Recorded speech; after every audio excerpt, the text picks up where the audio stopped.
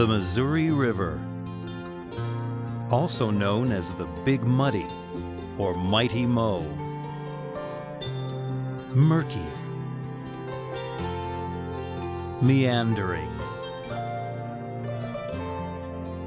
majestic. It is the longest river in North America. In its upper reaches, the Missouri begins with the joining of three rivers, the Gallatin, Madison, and Jefferson in southwest Montana, and it winds its way some 2,300 miles downstream, draining parts of 10 states and 2 Canadian provinces until it joins the Mississippi River at St. Louis. But we will focus on its upper reaches, known as the Upper Missouri River Basin, flowing through 4 states.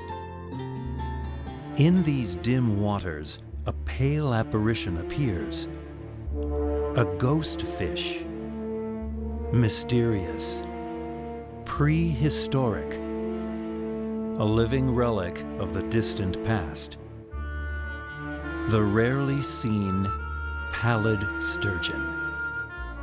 Sturgeon as a family are very old, with an ancestry dating back 200 million years. Today, wild pallid sturgeon living in the waters of the Upper Missouri River are one of the rarer fish species in North America. After millions of years of ancestral survival through environmental disruptions, mass extinctions, and multiple glaciations of North America, this fish is in murky water, both literally and figuratively, and may be on the brink of disappearing forever.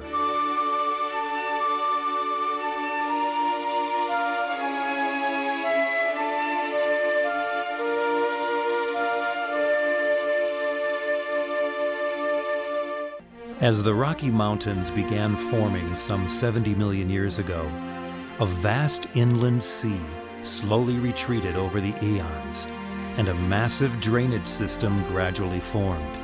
A drainage system that eventually emptied into a mighty river, the Missouri. The Missouri drainage became home to many wildlife species.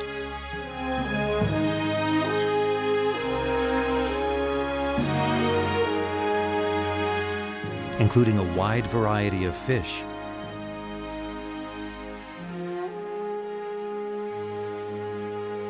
This abundance also attracted prehistoric humans about 11,000 years ago. After French explorers Louis Joliet and Jacques Marquette floated past its confluence while navigating the Mississippi in 1673, it eventually became known as the Missouri, after the Missouria Indian tribe living at its mouth. In 1804, Lewis and Clark followed it west during their voyage of discovery. Although native to the river at that time, there was never a mention of pallid sturgeon in their journals. Pioneers used steamboats to travel the river on their way west, and they often described it as too thick to drink, too thin to plow. It is fed by major tributaries, including the Sun, Marias, Milk, and Yellowstone. The Little Missouri, Grand, Cheyenne, and White Rivers in the Dakotas, and the Niobrara in northern Nebraska contribute further downstream. The pallid sturgeon is native to the Missouri and Mississippi river systems and exists nowhere else in the world. One other sturgeon species, the shovel-nosed sturgeon, also lives in the same waters as the pallid. Some hybridization between these two species has been found to occur, but it is in the upper stretches of the Missouri that this hybridization occurs the least. The word pallid means deficient in color, and compared to other species of sturgeon, the pallid is noticeably paler. In 1876, famed naturalist and paleontologist E.D. Cope collected a pallid sturgeon specimen from the Missouri River near Fort Benton, Montana. It was not until 1905 that scientists differentiated pallid sturgeon as a species of its own. It was named Scaphorhynchus albus, a combination of Greek and Latin meaning spade-snouted and white. Although classified as a bony fish, sturgeons are primarily cartilaginous and lack a central backbone, rib cage, and many other structures found in typical bony fish. Pallids and shovelnose are distinctly recognizable for their elongated bodies, flattened snouts, and extended upper tail lobe. This shape is optimal for staying close to the river bottom, their favored habitat, even in strong currents. The two species are similar in appearance.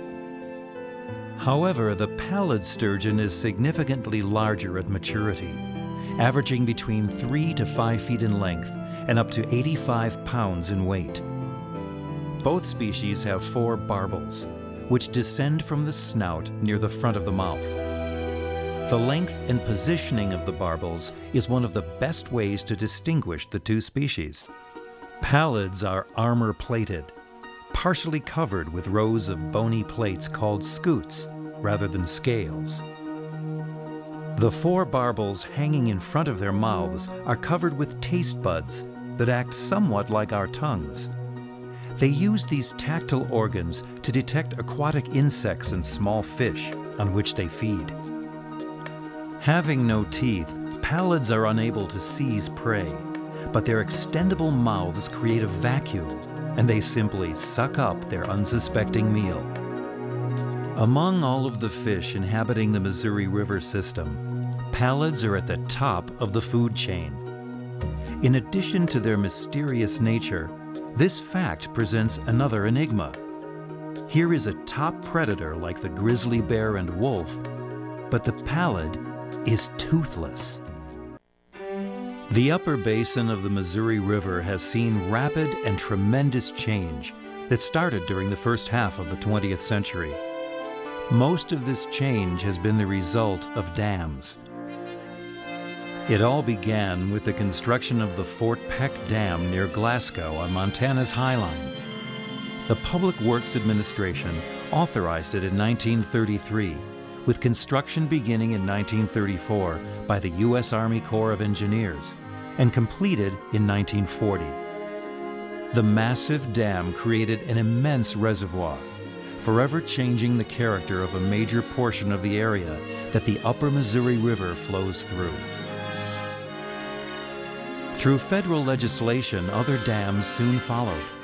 The Pick-Sloan Missouri Basin Program, initially authorized by the Flood Control Act of 1944 as amended, was a government plan for the conservation, control, and use of water resources in the upper Missouri River Basin.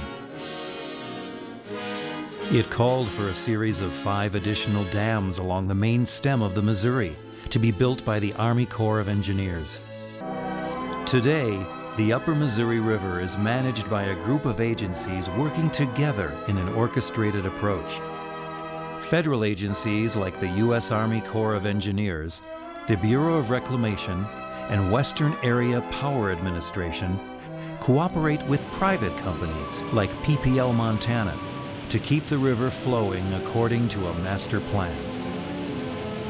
The benefits these dams provide are valuable to society and cannot be overestimated. They were built first and foremost to protect people and property from devastating floods. They supply clean, relatively cheap hydroelectric power. The huge reservoirs created behind the dams provide dependable municipal, agricultural, and industrial water resources that are dependable even in times of drought. Recreational opportunities afforded by these large bodies of water result in millions of dollars of annual revenue from boating, camping, and fishing. These same reservoirs also nurture other species of fish and wildlife. The managed flow imparted by these dams additionally improves barge navigation downstream. But these benefits have come at a cost. The cost of that sort of river management is that we have lost native species, and we have an endangered species such as the pallid sturgeon. The needs of man and mankind in our society today run nearly perpendicular to the needs of the pallid sturgeon and its life history requirements. Dams change the way the water flows. Water flowing out of dam is clear and cold, and it doesn't flood like a natural river does. You don't have that turbidity, the warm temperatures, or the floods that the fish probably need to spawn, to recruit, to create and maintain diverse habitats. There are fewer sandbars and islands, and banks are now more stabilized with rock. Swift-moving river sections have been reduced, or in some cases, eliminated. Perhaps most importantly and impacting to the Pallid is that the free-flowing length of the river has been fragmented by the reservoirs and dams. These large structures have chopped up hundreds of miles of once free-flowing water into smaller segments. During field surveys conducted by federal and state fisheries biologists from the 1960s to the 1980s, only big, apparently old pallids were observed in the upper Missouri River, from Gavin's Point Dam in South Dakota to Fort Benton, Montana. And we started catching some, trying to get a better idea of how many there were. And it became clear to us after a year or two, we really didn't catch too many. There we'd get maybe about 10, or if we're lucky, 20 in a year. And so we could see the writings on the wall for this fish that they were going extinct. It didn't look like there was any reproduction, and they were all big, it would appear to us, old fish.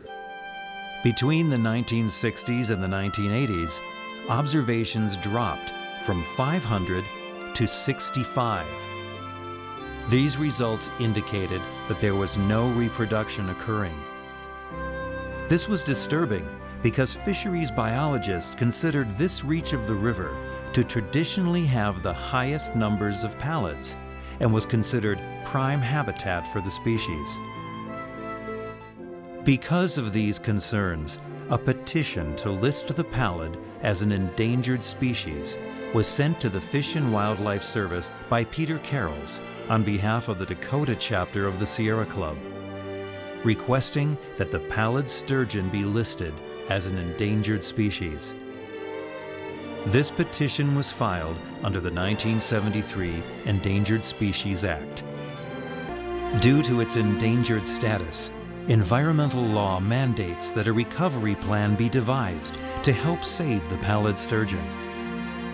The 1993 Pallid Sturgeon Recovery Plan by the U.S. Fish and Wildlife Service identified 15 action items to move the pallid sturgeon towards recovery, including scientific research, hatchery programs, monitoring and tracking activities, habitat restoration, improved river management, and public awareness. The recovery plan identified 3 recovery priority management areas in the upper basin of the Missouri. These areas are typically the least degraded and likely provide all of the key habitat components for successful recovery of the pallid. A partnership between federal, state, and local organizations formed to implement the recovery plan.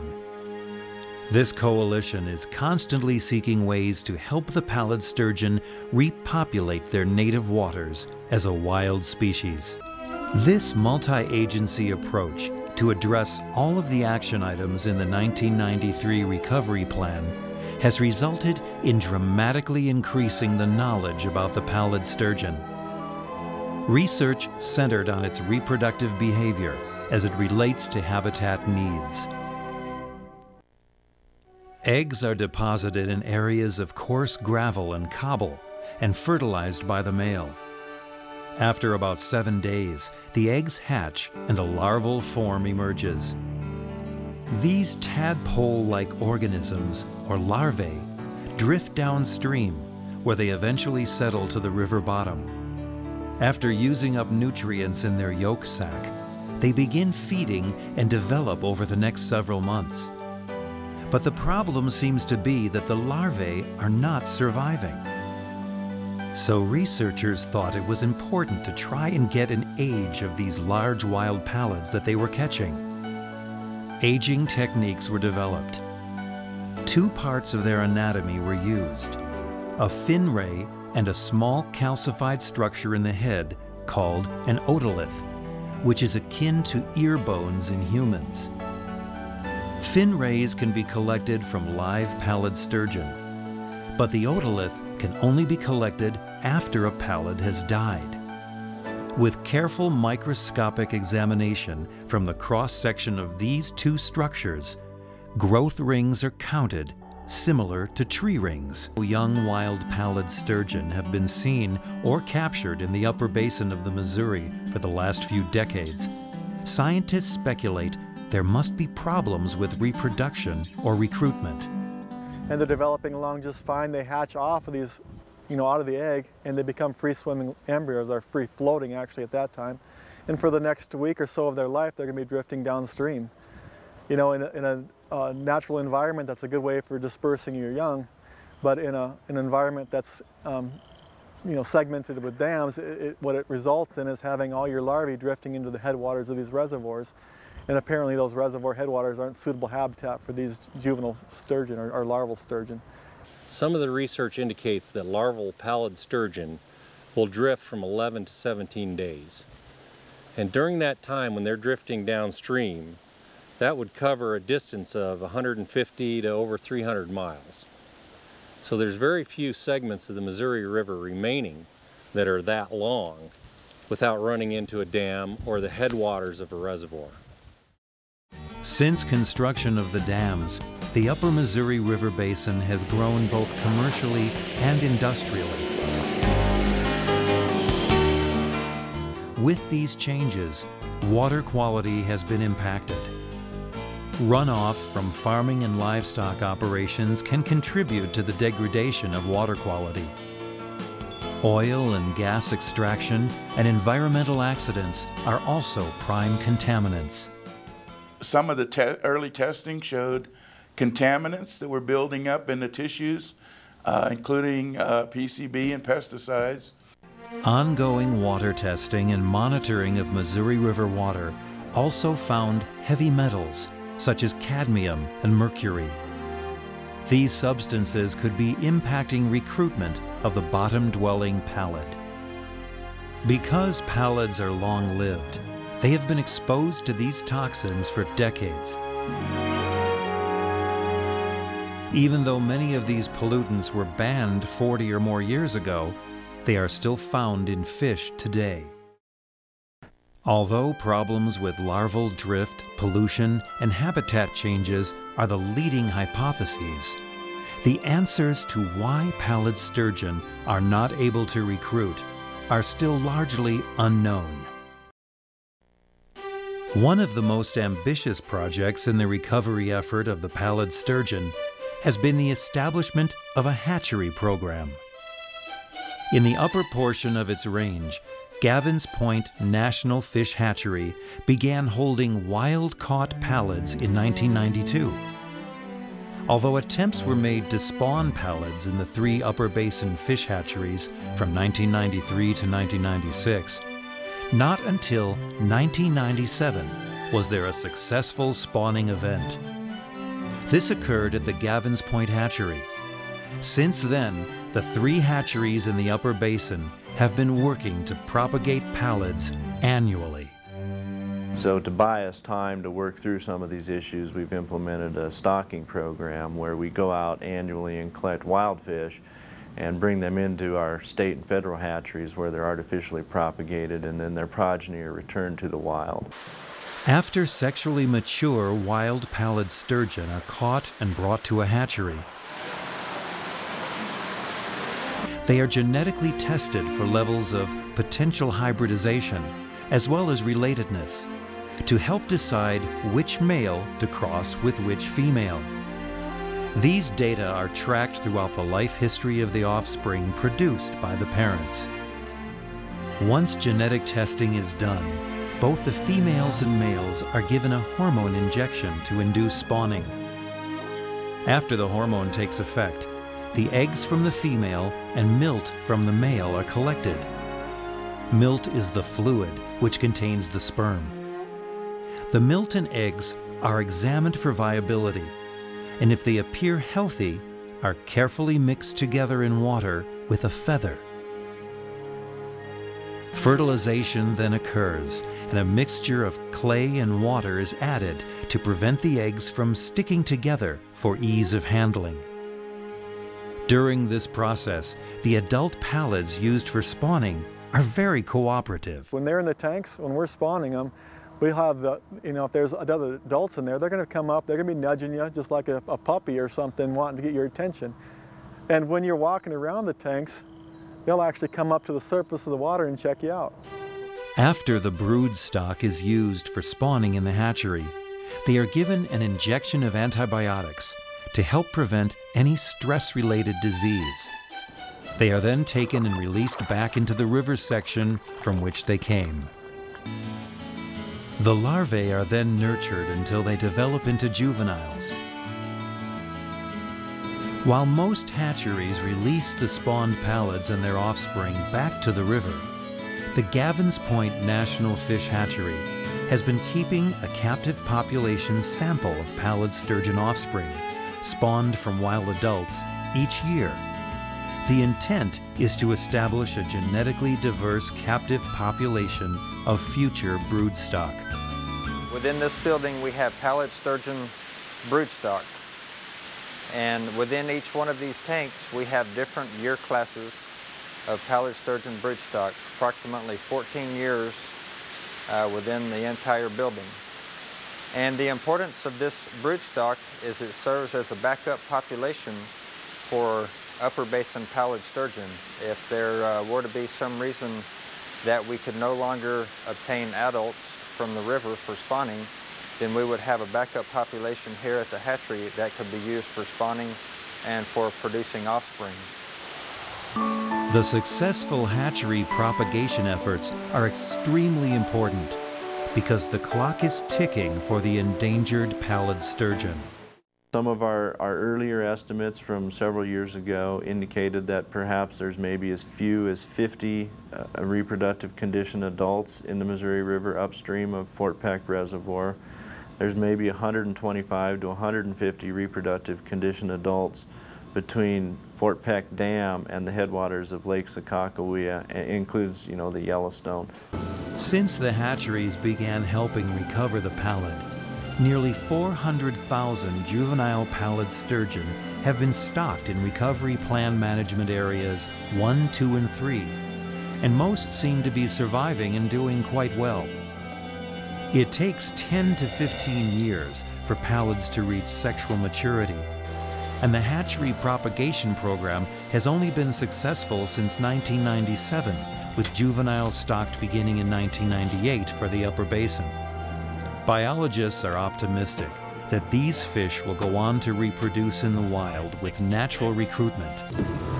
In the upper basin, some pallids implanted with a transmitter have been tracked up to 250 river miles. So we've had fish go all the way up to intake, which is about 70 miles from the confluence, come back down to the confluence, and come 180 miles up the Missouri River and come back down.